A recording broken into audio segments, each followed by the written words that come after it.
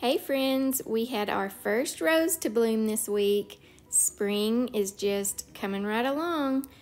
And we also finished up this space here between the porches and the breezeway. And so I'm going to be sharing that with you today. But first off, I'm going to be sharing about how we put in a sprinkler system. Chris rented a ditcher from Home Depot to make the ditching much easier, to put the water pipes in the sprinkler heads in.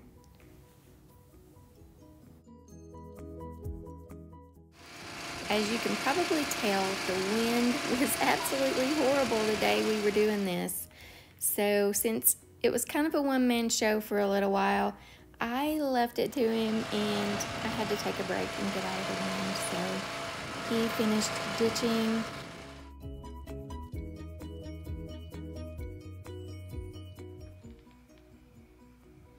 We are back out here today working on our irrigation ditches, and Chris got them all dug yesterday.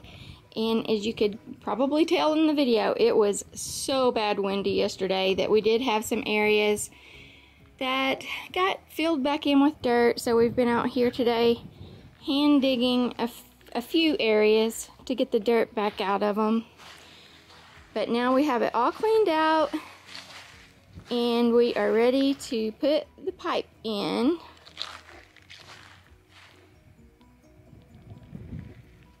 And then we'll be putting sprinkler heads up. I'm so excited to have that done. And just look at the green grass that's popping up. I am so happy to see that.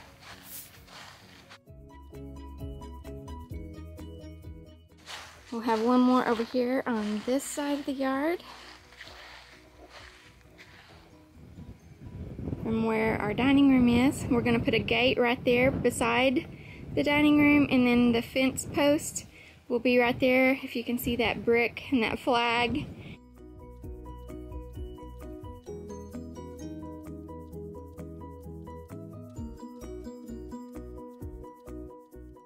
This water line will go down to that corner of the fence.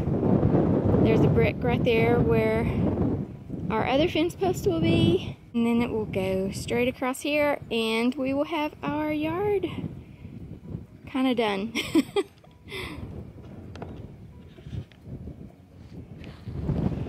And as usual, sometimes we get the cart before the horse, and so we probably should have done all this before we ever started putting any sod in. But that's not always the way we do things, so we had to dig up part of our grass, of course, doing this, but we still have a lot more grass to put down, sod anyway. So hopefully we will get it put in, and all of this where we've dug will grow back in nice, and we'll have our sprinkler system done, and we will get to have some grass.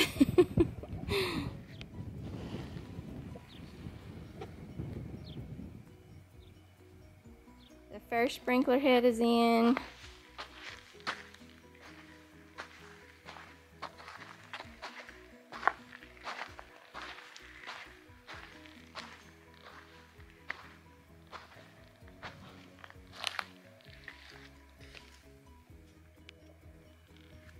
This was the second one put in, and we have 7 to go.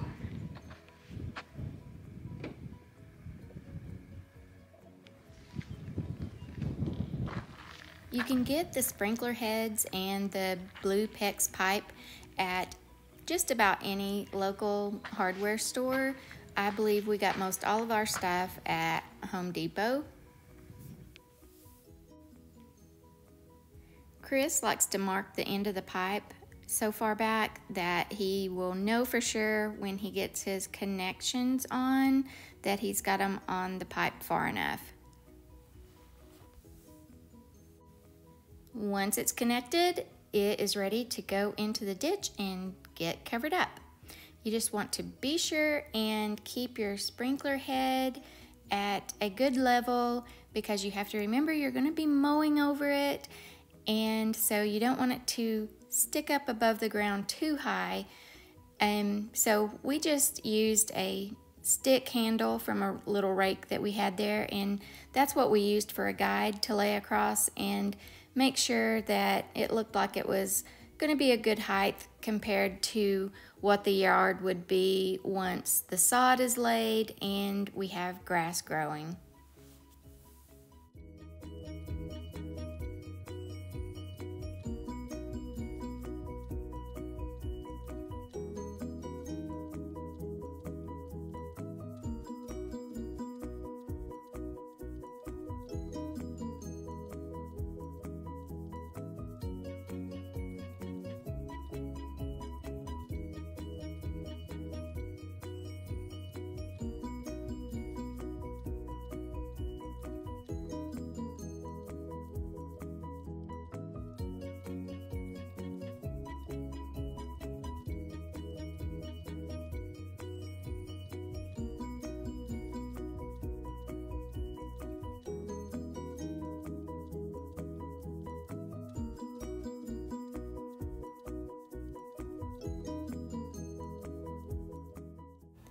All of our sprinklers won't be coming on at the same time. They'll be set to come on where 2 or 3 comes on at a time, so that way all of them will have good water pressure to reach the maximum amount of yard that they can.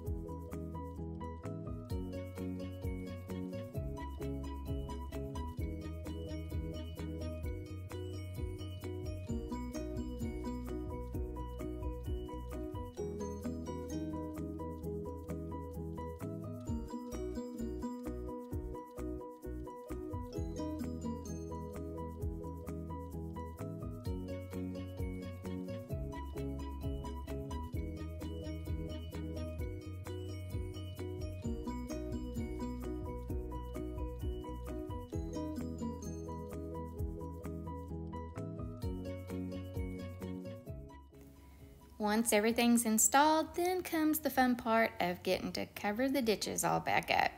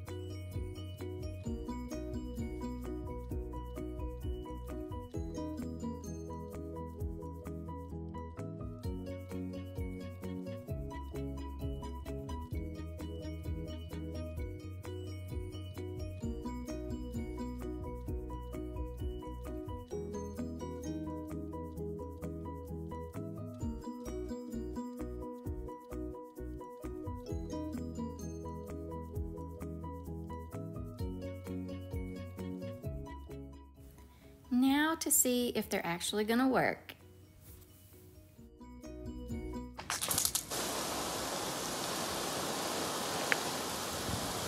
What a wonderful sound. No more dragging around hoses and makeshift sprinklers for the grass this summer. The yard is still a mess, but that's okay. We'll be getting it all cleaned up and getting some more sod put in, and before we know it, we'll have green grass everywhere. But for right now, I am going to get back to work on this area in our breezeway and get it all finished up with some pea gravel, or actually it's a size bigger than pea gravel, but I think it's gonna make all the difference in giving this a finished look.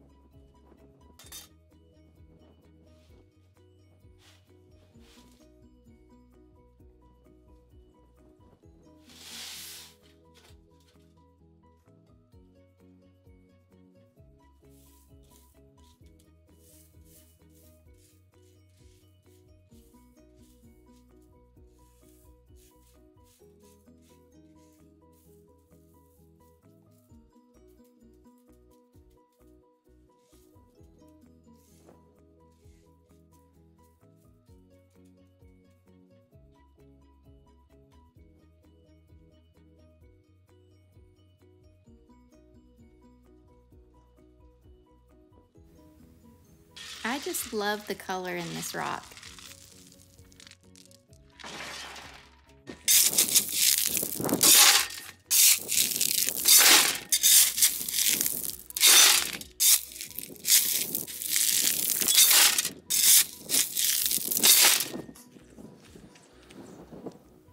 Most of the time, it's recommended to use a landscaping fabric of some kind to go under pea gravel or any kind of rock when you're doing it like this, but we really didn't want to have to use a landscaping fabric, so we opted to use a white caliche, and it's just a type of rock that's in our area that it's real powdery, but yet has chunks of rocks too, and it just binds together differently from like a regular gravel. And so we put it down first, and we are expecting it to just kind of hold the pretty gravel on top of it.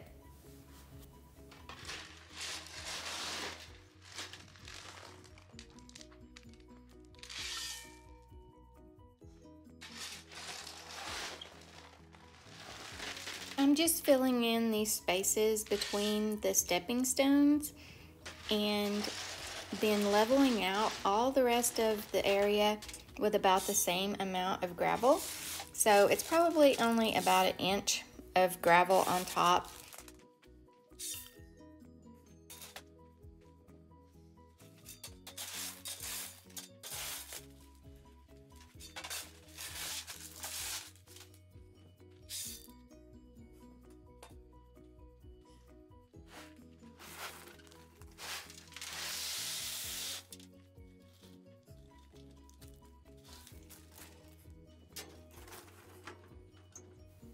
Then I will just continue to spread a nice layer of gravel out all over this area until it's all covered up. Some areas I may have to use a little more just because it may not be completely level. So I'm going to do my best to get it all level and get all the white rock covered up.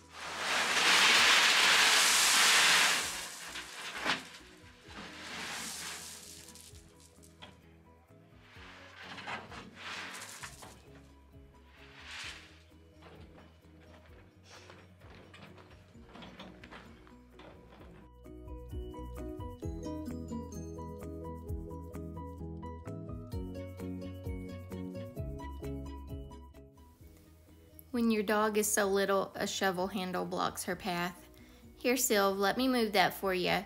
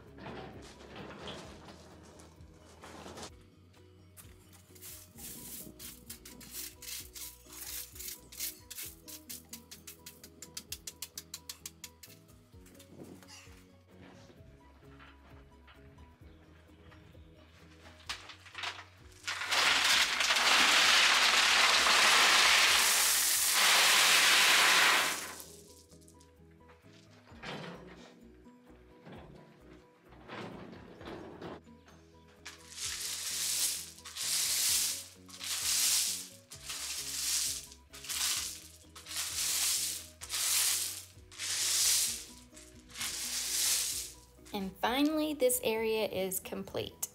And even Sophie and Sylvie use the stepping stones that we put in. They are so funny. They think we do everything just for them.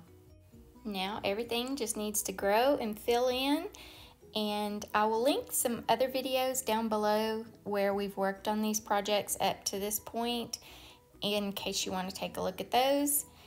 And until the next video, just thank you for watching, and I will see you again in the next one.